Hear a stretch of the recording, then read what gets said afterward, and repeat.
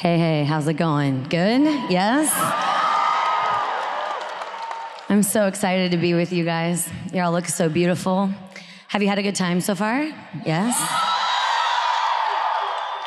I like, Steubenville is a high for me all the time, for the team as well. And I've met a lot of you, but I don't know all of you. So I always say I can tell you a little bit about myself in like 3 slides. So here we go. This is Swaff. This is my husband. The man, the myth. His name is Andy. No one calls him Andy. I call him Swaff. He's actually a professor. We live across the street from Benedictine College, if you know Benedictine College. Yep. I know there are Ravens here. It's fun. He teaches theology, and the students call him Doc Swaff or Swaff Daddy or P. Diddy Swaff. My personal favorite is David Hasselhoff, but you might not know who that is. So we've been married for 18 years, and he is a good-looking man, but not as cute as our kids. So these are our kids. This is my family. That's Thomas and Fulton and Kate and Colby and John Paul. John Paul's name is John Paul Benedict No Pressure. My children call him JP3, and I'm like, stop, not good. And then a little over a month ago, we welcomed Avila Faustina. So this is my new baby. She is the best. She's super sweet, super cuddly. I love her very much. She has a phenomenal name. She's destined for the convent, so it's gonna be great. So this is my family, and I love showing this picture of my family because everyone's like, oh, Sarah, you're perfect family. And I'm like, lies, all lies. I hate family pictures. That's why it's missing a kid, right? It's missing a whole kid. I just hate them. Thomas and Fulton are here with me this weekend. I called them out the other night. They're so fun. They're here. I've been doing Steubenvilles for 11 years, and I used to always hang out, and I was like, I can't wait till my kids come. But these pictures that you see don't tell the whole story, and I come here today to be real. So I put together this little video a few years ago. I call it the Sarah's Here to Be Real. You can push play back there. It's just basically I went through a bunch of pictures of myself and my family, just really terrible pictures over the years. This is me, no makeup at McDonald's. This is a shot of my triple chin. If you want to feel really good about yourself, shoot at this angle. It's fantastic. I look constipated in this picture. I don't know what's going on. This is fantastic. That's family vacation. Kate for the win on that family picture. Absolutely. We're just a mess. My family is just kind of a mess, and it's totally fine. So that's Christmas card worthy. Absolutely. My shower cap was his favorite hat for a really long time. Lots of up the nose shots on my phone. And this is Colby. So Colby just liked to kill people. So he would kill people and then he would die. So he would just kill people and then he would die. So this isn't me, but I wish it was. So I always say this is the difference between Instagram and Snapchat. Yes or yes, right? Yeah. I just show that video because I just want you to know I come here to be real. And I want to start this talk off by telling you, seriously, I am so proud of you. I am so proud of your fight. I'm so proud of the way you guys are navigating this world, because you literally are playing with a deck of cards that no one in the history of the world has ever played with. Navigating social media, navigating post-pandemic, navigating online dating, navigating all these things that no one else has ever had to do. So if you ever feel like you don't know what the heck you're doing, you are not alone. Amen? I went through junior high school, college, got married, had 2 kids before I sent a text message or knew what social media was. Okay, I'm 40, not 80. You're like, oh, she looks great for 55. Okay, good. I like all of your chaperones. I missed social media by 1 year. 1 year. And I'm here to tell you, I'm fighting for you because I don't know what that would have done to me. In 7th grade, I was bullied so bad I had to switch schools. It was one of the hardest times in my life.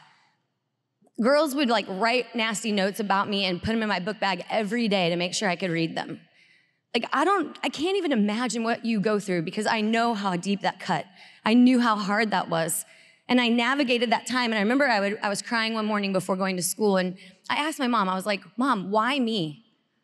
The junior high guys just deck each other on the playground. Can someone just deck me and this be over, right? Why do they keep doing this to me? And my mom looked at me and she said, Sarah, hurt people sometimes. And they must be hurting so much that they feel like they have to take it out on you. And that was really hard for me because I didn't understand it, but I had to take that step back and be like, is it me? And that time in my life left me with 2 wounds that I wasn't able to name until college. And those wounds were rejection and dismissal. And when I saw this talk, they asked me to give this talk. This talk is called Hidden Refuge. And I smiled because I was like, man, hidden, if that word isn't loaded, amen? I spent all of high school making sure that I never felt rejected or dismissed again. What does that look like? I'm sure a lot of you know, right? You play the part, you play the game, you try to get all the great grades, you try to play all the sports, you try to do all the activities, you try to make it look really good on the outside, amen? The image is real. Trying to keep up that image. Who do you date? Whatever, the best possible option for you, right? You have to look good with this group of friends. You have to make it with this group of friends. You can do the youth, I did the youth group girl thing, and I did the party thing, and no one really knew who I was because I could hide, and I was a poser, and I didn't know who I was, but I was really good at putting on a front. I was really good at putting up walls, and each of them were different, and I would just turn based on who I was with. And I know that you experienced this. I know that you've walked this. When I was in college, I thought I had everything, right? I had a basketball scholarship. I rocked it. I was valedictorian. I had an academic scholarship also. I was dating a guy that was great. He also went to the school. Life was good. It all looked good. Appearances were good, right? I was completely hollow, but no one needed to know that. And when I went to college, in the first 2 weeks of school, 9/11 happened. As a freshman in college, my world was rocked. That rocked our world. It was crazy. A couple weeks later, fast forward, I blow out my knee, season's over. Halfway through the semester, my boyfriend of 2 years cheats on me. And I know a lot of you sitting in this room are like, oh my gosh, what? I mean, my whole world fell apart. And I know that a lot of you are like, she's telling my story because so much has been taken away from you guys as well.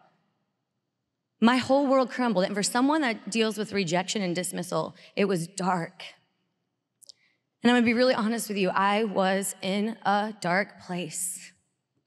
And I ended up transferring to Benedictine College. I came into that college thinking again, what front do I need to put on, amen? What person do I need to be for these people, for this group? And on the inside, the number one thing that I was bitter. I was bitter. Do you know why? Probably the same reason why a lot of you guys are bitter, because I felt like I played the game well. I felt like I had done all the things and checked all the boxes that the world said was gonna make me happy. And I had never been so empty in my life. And God was very far. And I had some girls and guys at Benedictine invite me to this fall retreat thing. And I was like, I honestly said yes just so they would think that I was in this God squad, amen? You all, I know you know what I'm talking about. I said yes because this was just another group that I needed to please. I'm a perfectionistic people pleaser, recovering. But I felt like I always had to say yes. And so I go on this retreat and they had confessions and I hadn't been in a long time. I'm sure you guys have had that experience where you're just I actually got in line, got out of line, got back in line 3 times before I actually went. And I ended up going into that confessional, and that priest in that confessional gave me the best life advice that I have ever received. And he looked at me and he said, Sarah, I want you to build a box, and I want you to put everything that you're struggling with into that box. And I want you to lay it at the feet of our Lord. I want you to give it to someone who can actually do something about it. It's too heavy. And I looked at him and I was just like, I don't know. I don't know if I can do that. And he looked at me and he said, Sarah, I want you to let the Lord love you like no human can. I want you to let the Lord heal you and put you back together. And he looked at me and he said, Sarah, you keep trying to go to all these different people, especially to these different guys, and you're trying to make them your God. And he looked at me and he said, they can't be that for you. They can't be your everything. And you are gonna always be disappointed because they're not perfect. And he looked at me and he said, Sarah, you don't need this, I'll be happy if and when, this perfect relationship to be happy. He said, why don't you just let God be your savior? He wants to be your Savior, and he won't fail you. So let God be God and let men be men. He articulated in my soul what I think a lot of you, like me, chase. I'll be happy if and when. If I achieve this, if I can keep this image up, if I win the approval of this group and that group and that group and that group, if this guy will date me, for the guys, if this girl will date me, then I'll be happy if and when. And when my world crumbled, that was the first thing that I thought was, I felt like I had to be perfect and I had to keep everything together. And when I went into that confessional, he said to me, he goes, I want you to fall into the arms of our Lord, let him heal you and make you strong again and whole again. And when you feel ready, stand up and run. Don't look in any other direction. And when you feel like the time's right, glance to the side and see who's running with you. And maybe that's who you're supposed to be with. And I was like, holy mic dropped, in this confessional, you know? And I remember leaving that confessional, and my penance was to go out into adoration that night and to ask the Lord who I am.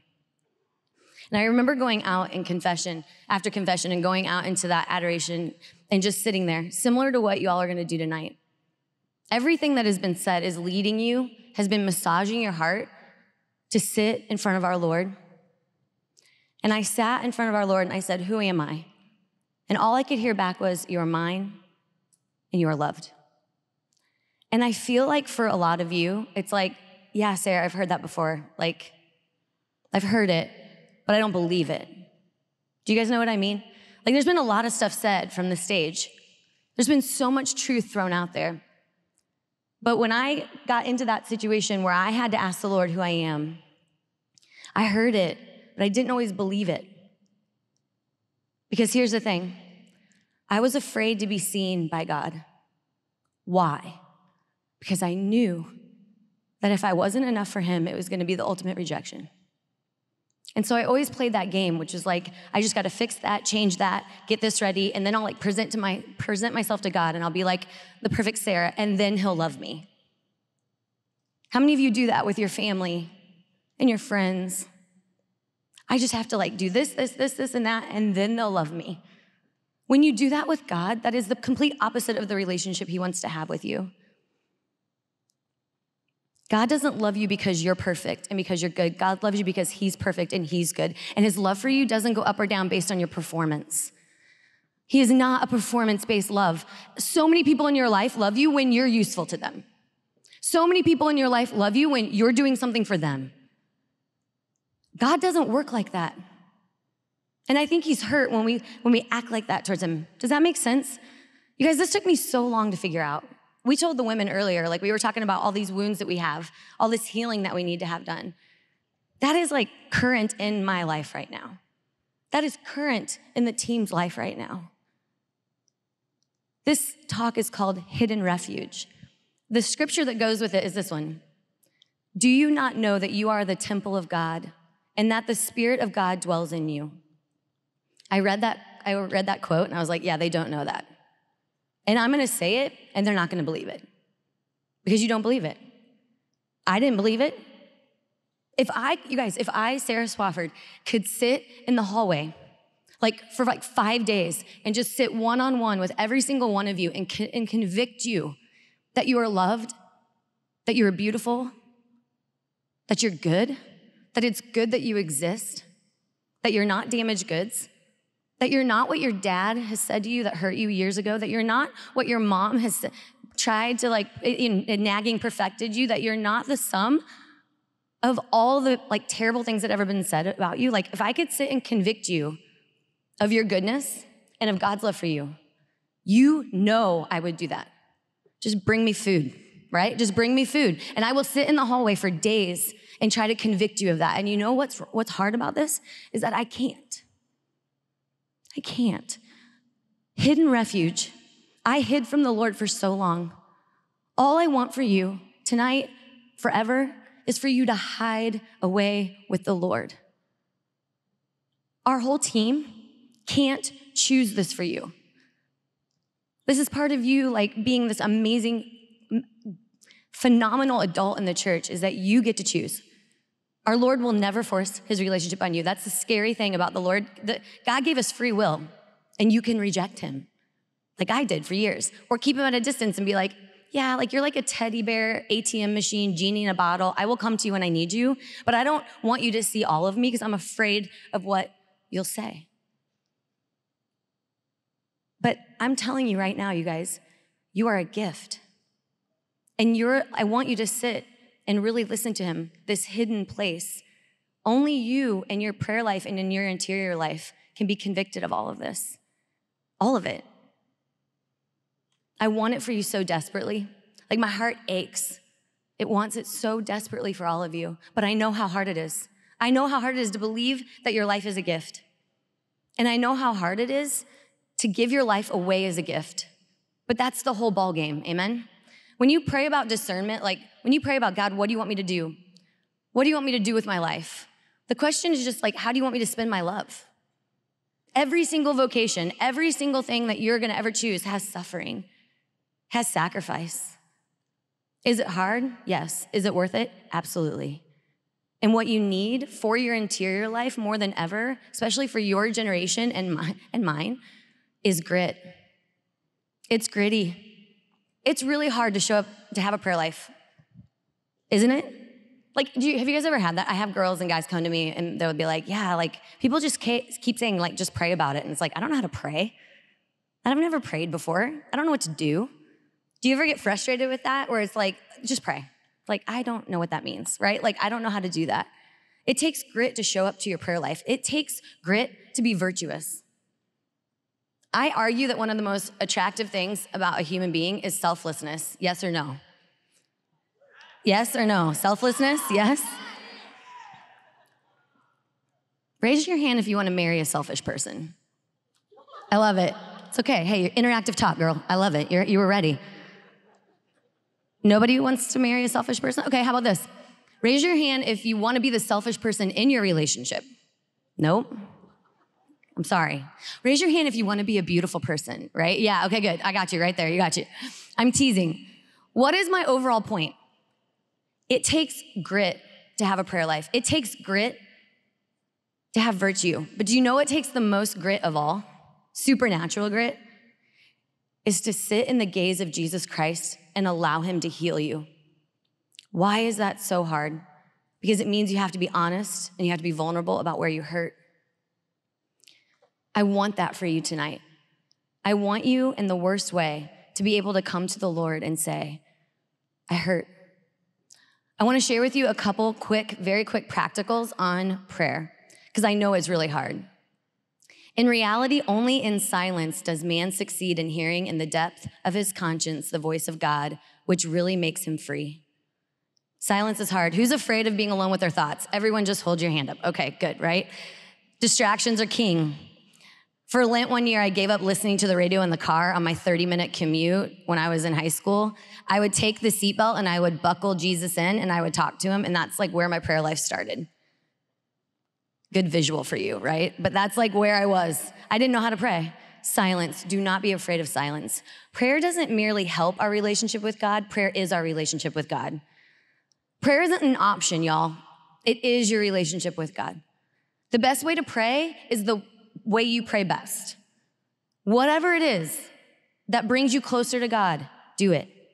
It's like an athlete. It's like exercise. Be consistent, right? Change it up. If it's not working, change it up. But the best way to pray is the way that you pray best, whatever that means for you. The time you spend with Jesus in the Blessed Sacrament is the best time that you will spend on earth. Each moment that you spend with Jesus will deepen your union with him and make your soul everlastingly more glorious and beautiful in heaven, and will help bring about an everlasting peace on earth. I think you guys are pretty convicted in that, right? Last night, when our Lord came to us, it's kind of like the sun, right? When the sun beats down on you, it like changes your complexion. You just need time with him. It's the best time you'll spend. And the last quote is Quo Vadis. This has become a rally cry for my life. It's actually the story of St. Peter. If you've ever been to Rome, there's this little church on the outskirts of Rome. It's called the Church of Quo Vadis. And there's this little bitty church there, and it was over the site of a place where there was an encounter. And that encounter goes like this. Do you guys remember when all the apostles were sent out? Like, go, like everybody was like, let's go. Let's like NFL draft, like who's my team? Let's go, right? And they go to like all the ends of the world, right? And they're like, let's go. St. Peter won the lucky ticket of Rome. My friends, Rome was a dumpster fire. If you think America's bad, do a little history, right? Like go and look at first century. He shows up to Rome, probably feeling pretty good about himself, right? And he's like, we got this, let's roll, right? He shows up to Rome. They are lighting Christians on fire and sticking them up poles at night and lighting the streets just to intimidate people. The Colosseum was built as like an arena, the way we would watch like a football game or a soccer game. Romans would like get into this arena and they would put people, Christians in the middle, and they would release lions and tigers and bears, oh my. And the whole point of the entertainment was to see who would die first and how. And they would eat and they would bet, and that was their entertainment. Roman women that didn't want their babies, they would go out to the city wall and they would take their baby and they would throw their babies over the wall, and Christians would hide on the other side and try to catch them before they hit the ground. That was Rome. And he shows up and he's like, you people have lost your dang minds. I'm out. Like, you're crazy. So he leaves. St. Peter walks away from Rome. He's like, I'm good. He put on his bougie backpack and he left, because I'm convinced every apostle had a bougie backpack. And he left and he was like, I'm done. And he walks away. And this church is on the outskirts of Rome because in that place he had an encounter. Guess who was walking towards him? Our risen Lord. Christ appears to St. Peter, and St. Peter looks at him and he says, Quo vadis, which in Latin means, where are you going? St. Peter looks at our Lord and says, Quo vadis, where are you going? And our Lord looks at St. Peter and he said, I'm going back to Rome to be crucified again. And he turned and walked past him. And that was the moment where the question was turned on St. Peter. St. Peter, Quo vadis, where are you going? And I have to believe that the conversation in his head had something to do with John 6. Do you remember the story Annie told the other night? Like, he's the one that stood up and said, to where shall we go, Lord? You have the words of everlasting life. My friends, we can walk away from the fight. St. Peter had a choice. You have a choice. It's a hidden choice. You can put on this beautiful show. I put it on for years. You can look the part. You can fake everyone out. But there's a hidden place in your heart where that question, where are you going? It has to be answered. If I could convict you of your worth and your beauty and the love for you and that your life is a gift, I would do it, and I will do it till the day I die. But you're the one that has to sit in that loving gaze. You're the one that has to go back to Rome and fight. And the grit that it's gonna take, the grit that it took St. Peter to walk back, you guys, he knew he was gonna die. He knew turning back around was going to his crucifixion. He established a church. It wasn't easy, it wasn't comfortable, but he did it. Why did he do it? Because he loves you and because he loves me. He was crucified upside down. He asked to be crucified upside down because he didn't feel like he was worthy to be killed in the same manner as our Lord. And he went to his death singing the praises of the Lord. There was a hidden strength in St. Peter and in all the apostles, but they all had to make that choice. And it's the same choice you have to make right now. Quo vadis, where are you going? I want to go to heaven. I want to take as many people as I can with me. And every single choice that we make, the answer to Quo vadis is 1,000 choices every day, amen? The virtue, the grit to sit in your prayer life, to be able to have that interior life where you say like, Lord, I want you to see me. I want to be seen. I want to be loved. I want to be known by you. It is not easy, but it is so worth it. And that's what I want for you, not only tonight, but for the rest of your life. And I will go to my death fighting for you because you're worth it. And because I love you and because I'm proud of you. Let's pray. In the name of the Father, and of the Son, and of the Holy Spirit, amen. Lord God, I ask you, I believe in the power of the Holy Spirit, and I ask you to come down upon this room and to place your hand on the heart of every single person in this room. Whatever has been stirred up today, yesterday, Lord God, I ask you to put your hand on the heart of the places that are hurting, the places that feel abandoned, the places that feel hollow, the places that feel worthless. Lord God, the places in their life where they've been used, where they've been hurt, where they've been left behind, where they've been left out, the places of anxiety, the places of pressure, the places of fear and doubt. Lord God, I ask you to place your hand on the heart of every single person in this room, whatever it is, Lord God, that is hidden from you. I ask that they maybe for the first time allow you in to be seen, that they will hide away with you and be open maybe for the first time of being loved by your gaze, in your gaze,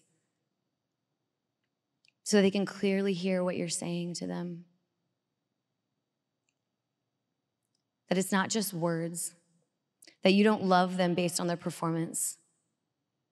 They don't have to earn your love. It's freely given. The question is just, how do they love you back? How do we heal enough to love back, Lord God? Help us today and always to have the peace and the joy and the freedom that the world cannot give. We have to sit in that hidden space with you.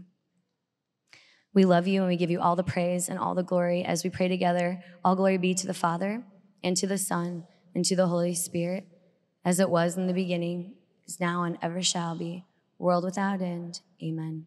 Saint Joseph, pray for us. In the name of the Father, and of the Son, and of the Holy Spirit. Amen.